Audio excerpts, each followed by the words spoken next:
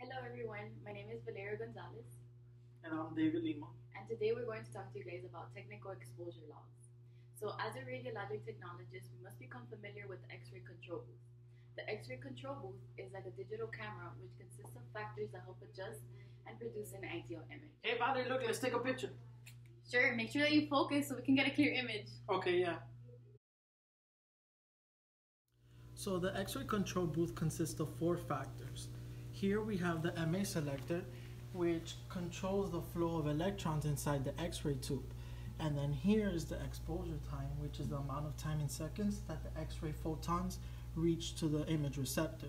So here the MA selector times the exposure time gives us the MAS, which is the amount of X-ray photons that are produced, and it determines the darkness. Here on this side we have the KVP, which controls the energy and penetrability. Today I will be discussing the four technical exposures laws, which are the inverse square law, the direct square law, the reciprocity law, and the 15% rule. And I will be explaining the differences between high and low contrast, the factors that affect and control contrast, and lastly how factors influence the differences between over and underexposure and over and under penetration. We must keep in mind that the distance between the source of radiation and the image receptor affects the intensity of the X-ray beam. Having that said, the inverse square law states that the intensity of the beam is inversely proportional to the square of the distance from the source. So for example, we have intensity 1, which is equal to 0.8 MAS with a distance of 40 inches SID. We have an unknown intensity with a second distance at 71 inches SID. So we go ahead and plug in the factors into the formula. So we have your first intensity over the second unknown intensity equaling to your second distance over your first distance. We go ahead and we square this. In order to isolate your second intensity, you have to multiply your first intensity times your first distance divided by your second intensity. This is going to go ahead and equal 0.25 MAS. So from this, we can go ahead and determine that when you increase your distance, your intensity will decrease and vice versa. So if you decrease your distance, then your intensity will increase. So deriving from your inverse square law, we have the direct square law. So here you can see that your first intensity is the same, 0.8 MAS, an unknown intensity, with your first distance at 40 inches and your second distance at 71 inches. We go ahead and we plug it into the formula, and as you noticed, this is inverse. So now you have your distance 1 on top and your distance 2 at the bottom. We go ahead and we do the same thing. We go ahead and square, and in order to solve and isolate your second intensity, you go ahead and you multiply your first intensity by your second distance divided by your first distance. You go ahead and you have 2.5 MAS. As a radiographer, the direct square law becomes helpful to us because it helps us calculate the necessary adjustment in MAS from an adjustment in SID in order to maintain optical density. So let's go ahead and apply the formula and the calculations to an actual image. So our first intensity was 0.8 MAS with an SID of 40 inches. As you can see, this is the image that we obtained. Now when we apply the direct square law, we got that our MAS changed to 2.5 at a distance of 71 inches SID. And as you can see, they're very similar images. Our following law is reciprocity law. This law states that any density produced on a radiograph can use any combination of MA and time as long as the product is equal to the MAS. So here we have the formula.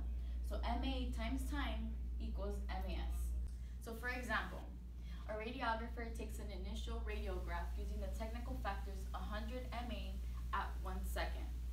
There is involuntary motion on the radiograph, but he wants to maintain the same density. So what new MA will he use at this time in order to give him the same MAS? So we go ahead and calculate first. 100 MA times 1 second will give you 100 MAS.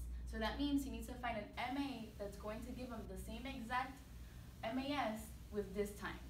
So we go ahead and we isolate the MA, and we go ahead and we do 100 MAS over 1 times 2 over 1.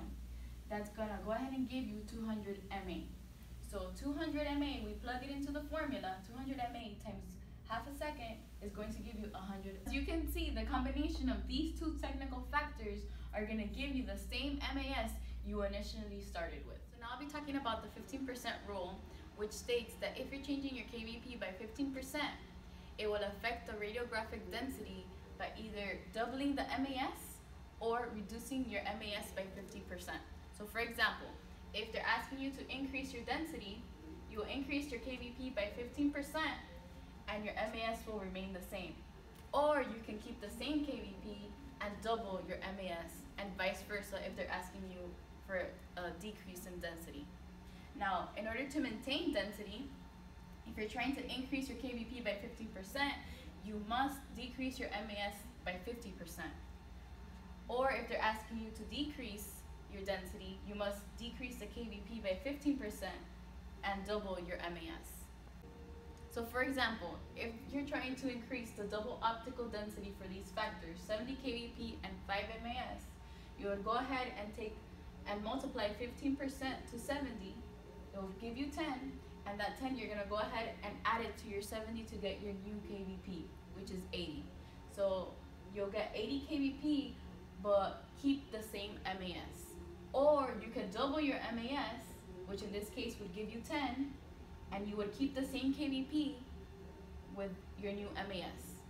So for example, when trying to maintain optical density for these factors, we'll go ahead and start by multiplying 15% to the 95, which will go ahead and give you 14.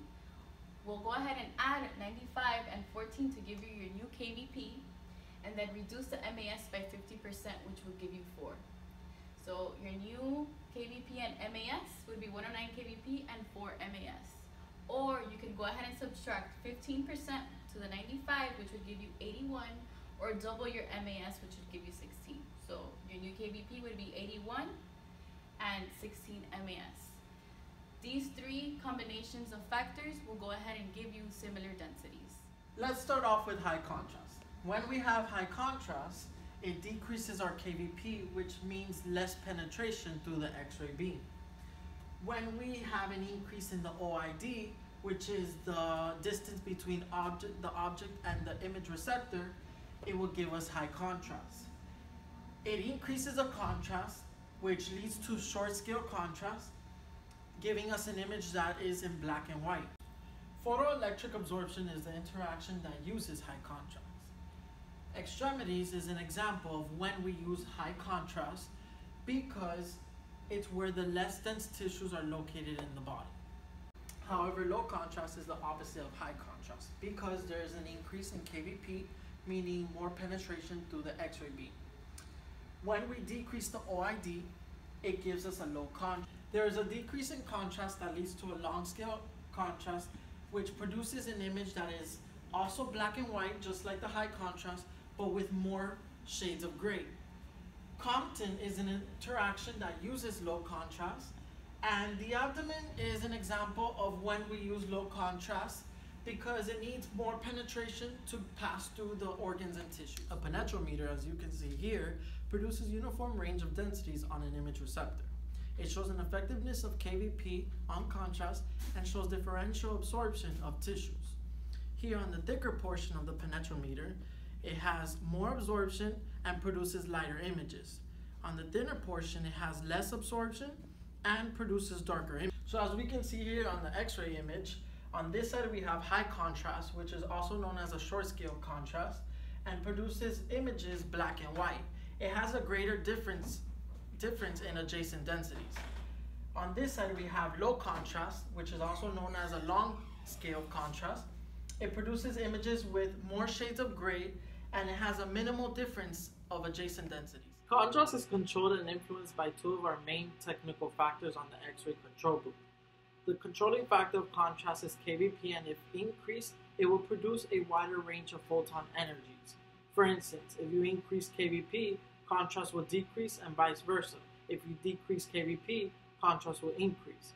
The factor that influences contrast is MAS, and MAS alters the image receptor exposure and film density of an image, which will affect our ability to visualize contrast.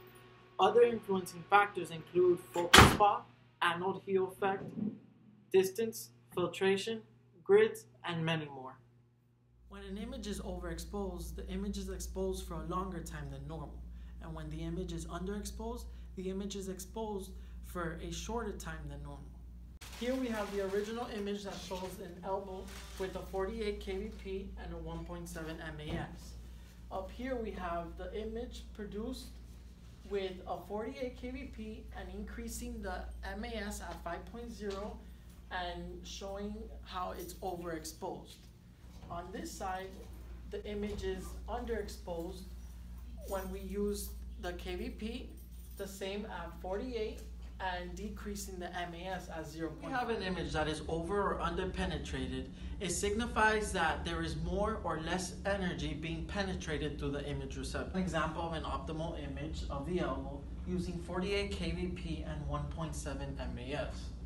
Applying the 15% rule, when you add 15% to the kbp and maintain the same MAS, we get an over-penetrated image. And when we subtract 15% to the kbp and maintain the same MAS, we get an under-penetrated image. So here as an example, we used 56 kbp and maintained the same MAS at 1.7 and gave us a darker image than the original. And here we subtracted the 15% and gave us 41 kbp and maintained the same MAS at 1.7 and gave us a lighter image than the original. To conclude, today I went over 4 technical exposures laws, which were the inverse square law, the direct square law, the reciprocity law, and the 15% rule, and how we can apply these laws to a radiographic production. These laws take action in providing the exact number needed for a specific radiographic procedure. And I explained about how you can differentiate high and low contrast in radiographic images, and how technical factors such as kbp and MAS influence or control the results of images. These factors can also affect the way an image can become over and underexposed and over and under penetrated.